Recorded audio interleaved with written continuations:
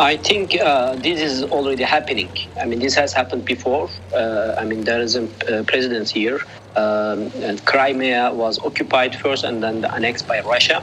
And the lack of reaction by West, I think, has encouraged Russia to continue with this policy. And I think, unfortunately, Donbas region is the next.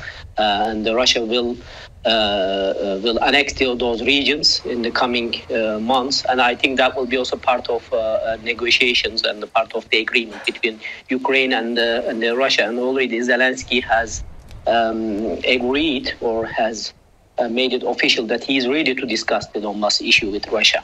Turkey has a unique position here, and both our allies in the West, also Russia and Ukraine, they do acknowledge the Turkey's position, and Turkey can facilitate a peace deal between Russia and the Ukraine, and these efforts, I think, they are also very much appreciated by all actors. That's why all these negotiations are happening in Istanbul now.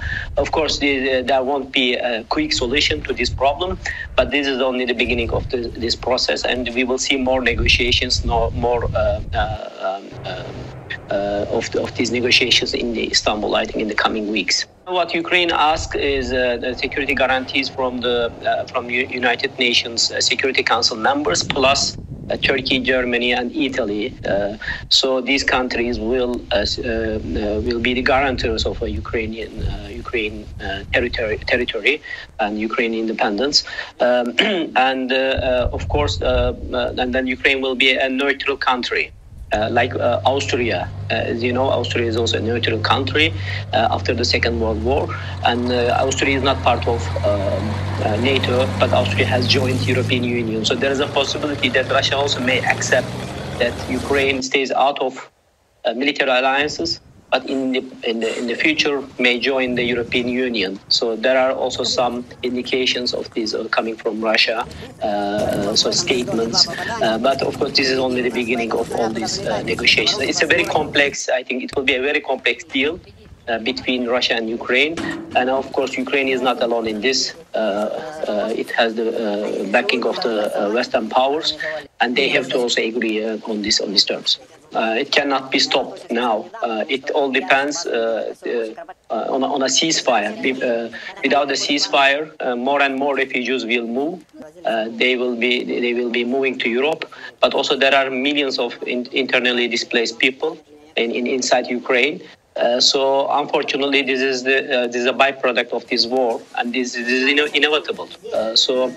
But the humanitarian corridors are really a must. There has to be an agreement between Russia and Ukraine, especially Mariupol.